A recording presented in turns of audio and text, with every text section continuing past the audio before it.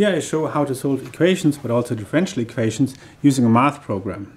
Let's have a function, for example, x to the x squared plus 3x plus maybe 15. And this then equals 0.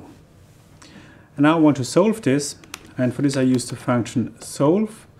And then I need to define what is the parameter I want to solve for, which is the variable I want to solve for. And this, in this case, should be x, but it could be, for example, that there is also an a, so another parameter. And this is why I need to specify what parameter to solve for. So I write here x is the parameter I want to solve for, then I execute it, and then this is the solution for x.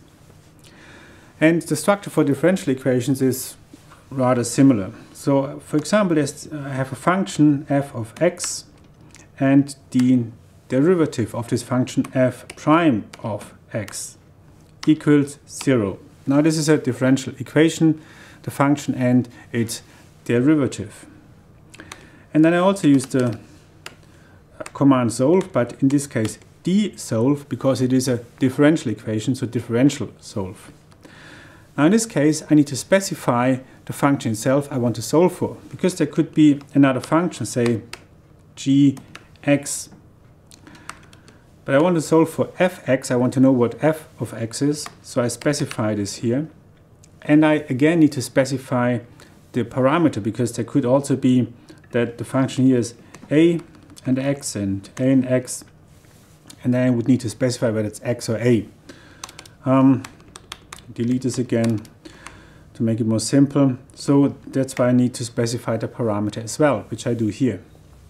And then I execute this, and I get a rather little more complicated solution, because I included the g of x here as well. So I briefly delete this and execute it. And then I get a rather simple solution here, which is e to the power of x, which is the typical exponential function. We know that e to the power of x equals its derivative. So the function e to the power of x is equal to e to the power of x if it's derivative. And then we have an integration constant here as well, which you can ignore. So f of x, then the solution is e to the power of x. And this is how we can very straightforward solve differential but also normal equations using a math program.